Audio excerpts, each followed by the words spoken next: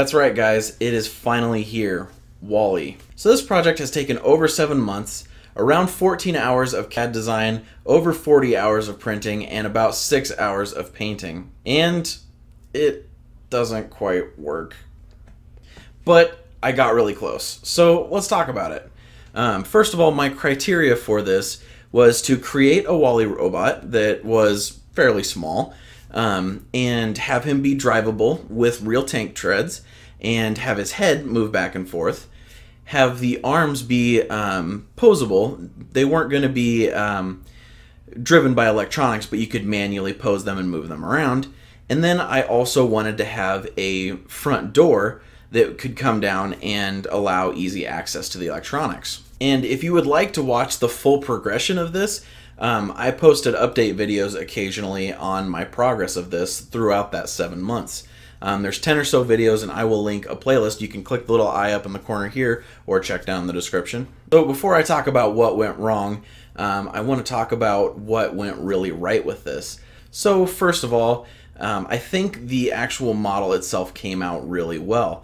I actually created this model in Tinkercad, and as I stated before, it took about 14 hours of pure CAD modeling to create this model. So it was a fairly ambitious project for myself, considering I didn't have and still don't have the skills necessary to pull something like this off. But as far as pure aesthetics, I think WALL-E looks amazing, and that is mostly due to my wife painting it. Now, she went all out on this and used a combination of primers, spray paints, airbrush paints, acrylic paints with a paintbrush, and even a Sharpie for the black text on the front of WALL-E. So huge props to her for making it look this good, because I really think this looks amazing. So what about the movement? Did I get that working?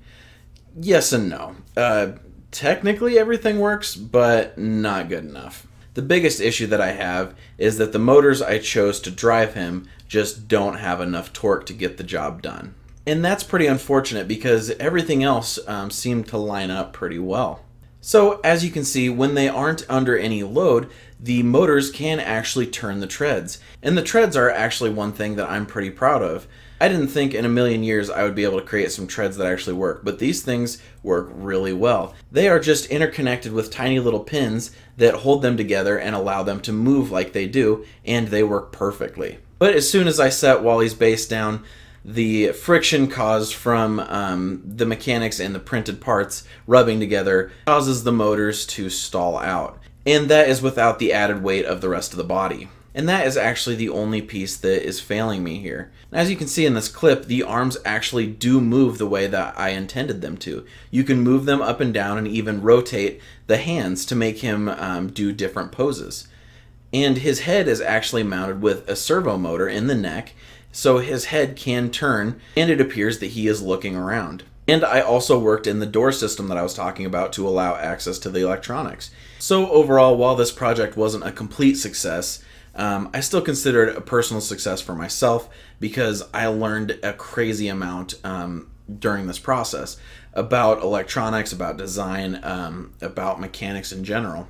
And ultimately, I have a really badass looking WALL-E that I can just put on my desk now. And so at this point, I really have two options. I can redesign the necessary parts for WALL-E to make him work, or I can move on to other projects that I've had build up in the time that I've been working on WALL-E. And I am going to opt for number 2. So WALL-E has been consuming quite a bit of my time and my wife's time lately, so I am going to move on to some other projects. But that does not mean that I won't come back to this eventually and make a full working WALL-E. Okay, and if you are interested, I will be making all of the files that I used for WALL-E available for free. You can check the description for links to those files.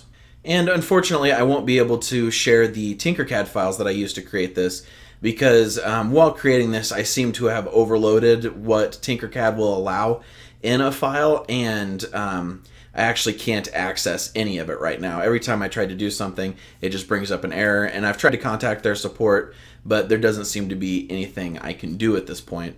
But luckily, I still have all of the files, or all the STLs necessary to create this, so I will put those out there for free. And there are going to be sort of two versions of this. There's going to be one that is fit for electronics, and one that will work without electronics. And really those will just be the difference of a couple of pieces. Like the neck will be different for the non-electronic version, and I believe the wheel brackets will be different as well. But everything else will be the same. So just pay attention to which file you are downloading. I will state clearly which one's for the non-electronic version. And then throughout the next couple of days, I will be creating some diagrams to show how all of these pieces go together. That way, if you would like to make one of these for yourself, you can.